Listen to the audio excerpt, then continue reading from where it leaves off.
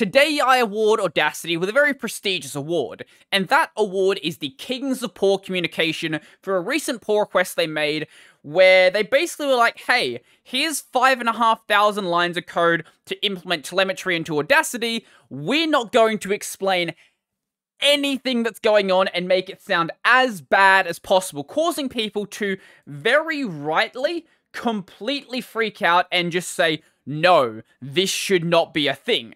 Because while telemetry would be bad enough, they made it so much worse for themselves because they weren't going to be using something open source they could go and host themselves, or maybe even make something proprietary, but at least make it so they were the only ones who actually controlled the data. They were going to be using Yandex Metrica and Google Analytics, and for obvious reasons, no one wanted anything to do with Google Analytics.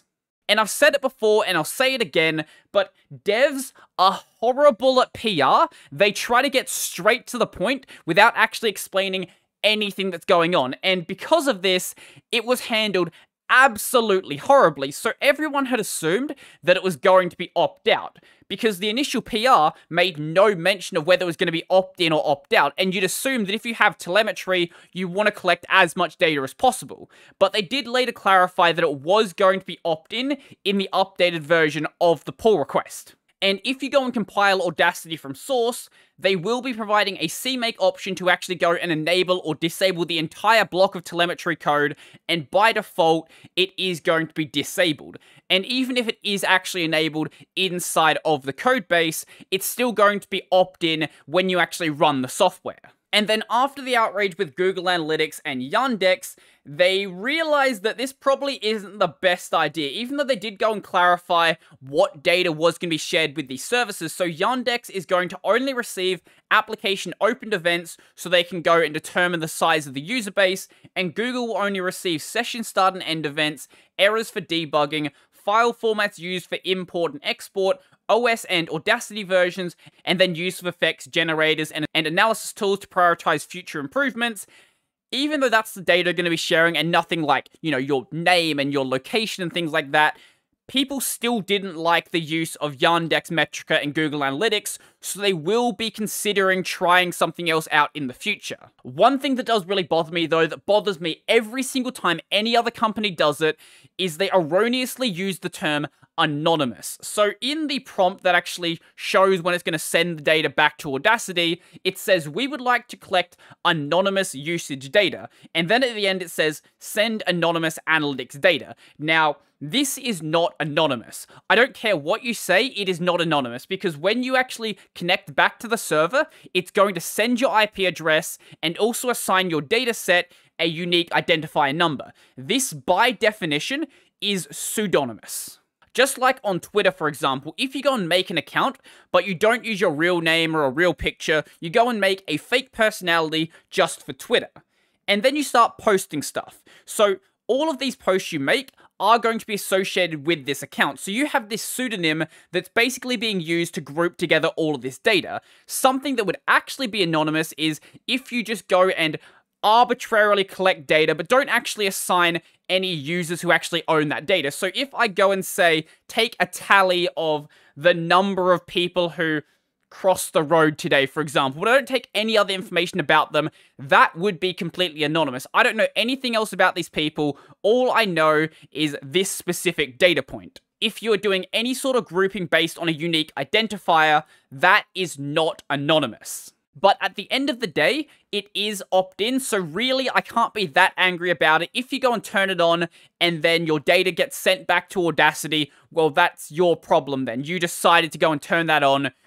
You can deal with the problems. I think it's a waste of development effort, but that's about as far as it goes. Now, you might be wondering why Audacity even went and added in telemetry into their software, because up until this point, the entire time they've existed, they've never had telemetry in their software. Well, recently you may or may not have heard that Audacity was actually acquired by a company. So they were acquired by a company known as Muse Group. So this group is responsible for making software like Muse Score and Ultimate Guitar, and this happened about a week ago. Maybe 2 weeks ago. 2 weeks ago, sorry. And this is basically the first major change that Muse Group is actually making now they own Audacity. This is a company that can't go more than 5 seconds without telling you how big their user base is. So for Ultimate Guitar, it's like, oh, 300 million users, Audacity, 100 million downloads. StaffPad actually doesn't have anything, surprisingly. Muse score, 12 million software users, 14 million users. I don't know what the difference between these two numbers are. Or with ToneBridge, 2 million users. Like, they're obsessed with telling you these numbers. Presumably, it's good for their investors as well, so that's probably why they do it. And Muse Group has a really interesting requirement for any of the software they own. So this is one of the maintainers of Audacity. He's also working on Muse Score as well. And what he says here is regarding telemetry, this is a requirement that Muse have for every app in their ecosystem so they can determine how the changes we make are performing. Basically, so the company knows if their investment is actually going well. But the big difference here is this is the first time in any major way for Muse Group to actually step into a FOSS application. So all of the rest of their poster applications are all proprietary, and when you do something proprietary, you don't really have a user base there that's going to be actively stopping you from implementing these features that are really anti-user.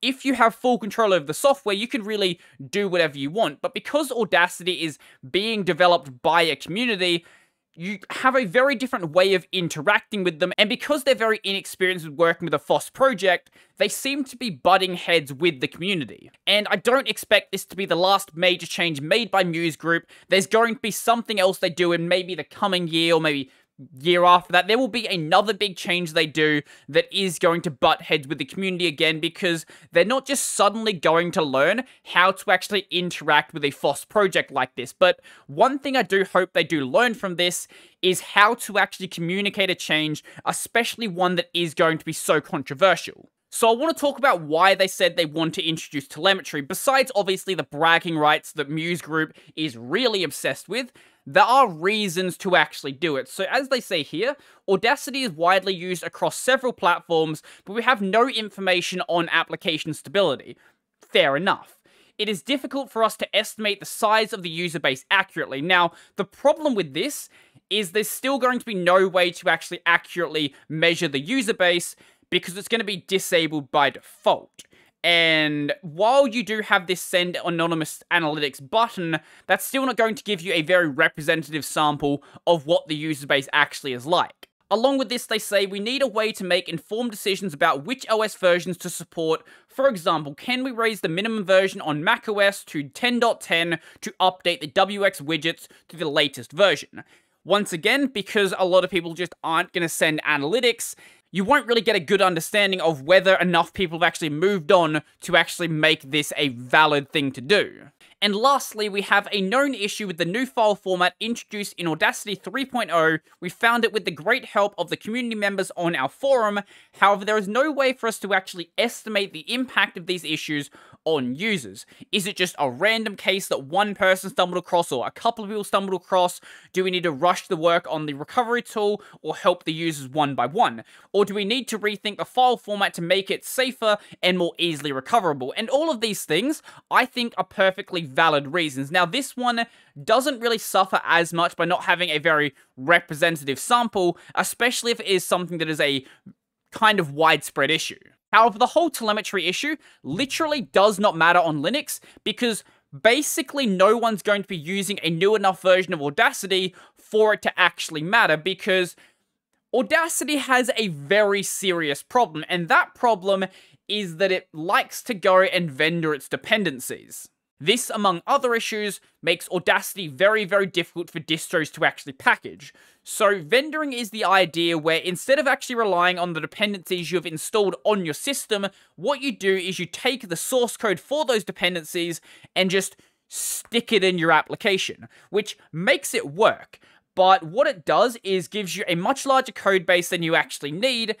Also makes it so those dependencies, when they become outdated, you then have to actually go and update your application rather than just moving on to the newest version of the dependency. And also, when those become outdated, it makes it so your code base just has these vulnerabilities built into them, even when they've been fixed in the installable version of that dependency.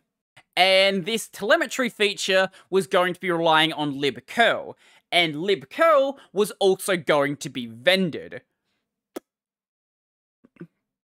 it's a bad idea. That's basically all I have to say. So currently, of the 100 Linux distributions that ship Audacity, three of them ship a version of Audacity 3. The other 97 ship a version of Audacity 2. So the vast majority of Linux users wouldn't even have to deal with this telemetry anyway. And that list of 97 isn't just like 97 random distros. It includes Arch Linux, Debian, Ubuntu. Well, you've got Ubuntu there, so that just covers most of Linux anyway, Manjaro, and Mint. So it wouldn't even matter on Linux in the first place. A reason why these dependencies are vended is likely due to the fact that these dependencies, for the most part, aren't available natively on Windows or macOS, making it much harder to release on those operating systems which have a much larger user base. There are ways this could be done by maybe modifying the build system so it only vendors the software on Windows and macOS, or I don't know how other software managed to get away with this without vendoring everything, but there's clearly a way to actually develop software for Linux and then also develop for Windows and macOS as well without completely ruining the way dependencies actually work. How it's done, I don't know. I've never done big cross-platform development like this. Now, the whole telemetry thing is an absolute mess, and what I want to say to Muse Group is they need to be very, very careful when doing stuff like this, because people in the FOSS world are not happy about just having their projects suddenly changed under their feet when they think that they are the ones actually in control.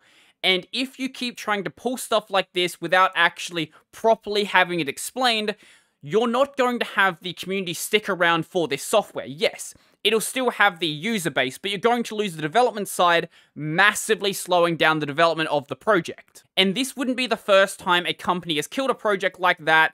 Go look at things like Nexus. When that was acquired, the developers of that were like, nope, I'm going to go make Xenodic. Or with OpenOffice, when that was acquired, the devs were like, nope, I'm going to go make LibreOffice. And ultimately, those became the more popular software. So be careful. Doing something like this again and not properly explaining it is going to hurt both Audacity and also Muse. And I do hope some coexistence can actually be met. Ultimately, this specific pull request has been closed and isn't going to be used to actually bring telemetry into Audacity. But that doesn't mean that it's just not going to get telemetry. There's going to be a redraft of this pull request, and hopefully when that happens, they actually take in the feedback and change it, not use Google Analytics or Yandex Metrica, and when it actually does happen, properly explain it again to make sure people actually know what's going on. And this is how FOSS is supposed to work. Honestly, this should never have been a pull request. It should have been an issue that was made, because now 5,500 lines of code are basically just going to go to waste. If it was just an issue and they started doing a bit of back and forth about how this could be done, a lot of time could be saved. I will leave links to all of this down below if you want to go and have a read through it yourself. If you're very bored and want to go and read over 1,000 comments about this, feel free to do so. I wouldn't recommend it. It's not a good use of your time, but feel free to go and do so. So let me know in the comment section down below what you actually think about this entire situation. If you think that, hey, maybe they should just never have bothered with telemetry in the first place, or they should never have been acquired, let me know what you think about this situation. Are you going to keep using Audacity, or maybe try out something different like, say, Ardor, for example, which I hear is actually pretty good. So I think that's going to be everything for me, but before I go, I would like to thank my supporters. So a special thank you to Joachim Donald, Logan, Michael, Andre Nathan, David, Will, Brennan, Chica Bento, Jamie Joseph, Josh, Mitchell Pittity, Stephen Tony Thuru, Tony Tushar, and all of my $2 supporters. If you'd like to go support my work, there are links down below to my Patreon, Subscribe Star, LibrePay, all that sort of stuff. I've got my podcast, Tech Over Tea, available basically anywhere, and then this channel is available on Odyssey and BitChute if you like to watch on a platform that isn't YouTube. So I think that's pretty much everything for me, and I'm out.